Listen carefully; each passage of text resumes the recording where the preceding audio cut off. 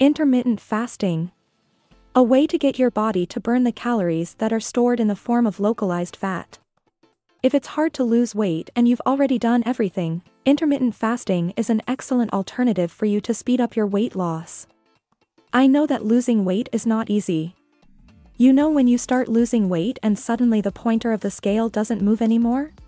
Hello, my name is Michelle and today we will talk about intermittent fasting. Intermittent fasting is a well-known diet for those who want to lose weight, but does it really help you lose weight?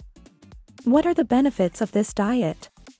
If you were curious, watch this video until the end, but don't forget to leave your like and subscribe to our channel. The subject is controversial and yields a lot of opinions, but today I will speak some truths and give a very important tip if you are thinking of doing this diet. Do not forget that the advice of nutritionist is indispensable. Let's talk about intermittent fasting. This diet is inspired by the Paleolithic man who spent many hours without eating due to the search for food in hunting and fishing. That said, anyone who adheres to this type of diet spends a large amount of time without eating. But, so what? All this effort really slims? Yes, intermittent fasting really slims. But care is essential in the post-diet. After all, no one wants the lost pounds to return, right? And as this is a controversial subject, I have separated some important questions and I will answer for you.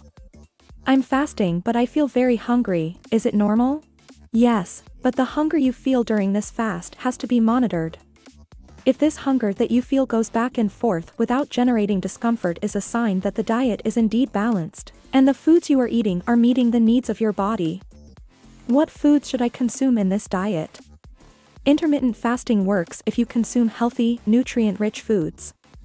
Therefore, the ideal are good fats, complex carbohydrates, protein and fiber.